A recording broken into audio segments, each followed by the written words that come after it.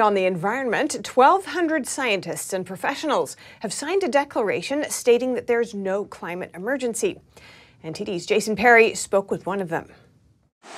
Some scientists continue to warn of a climate emergency, such as in this video posted by The Economist. In your day-to-day life, it may not seem significant, but 3 degrees of global warming would be catastrophic.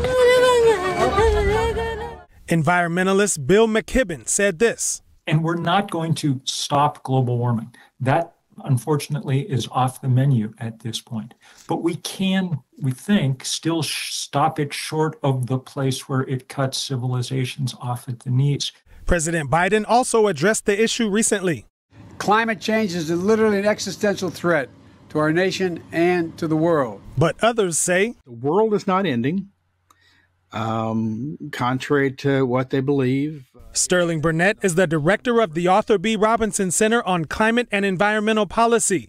He's one of 1,200 scientists and professionals who signed a World Climate Declaration stating there is no climate emergency. He spoke about the Intergovernmental Panel on Climate Change, or IPCC, which is under the United Nations.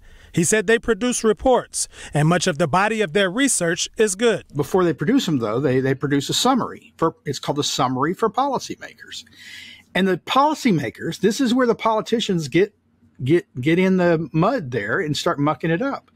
They get in there and they rewrite it. They basically say, no, we're going to de-emphasize that because it's not alarming. He went on to say that one can agree with the IPCC research, but not agree with the summary for policymakers. To him, the data doesn't show a climate catastrophe. We reached out to the IPCC for comment, but we didn't hear back before airtime. You can view the declaration at clintel.org.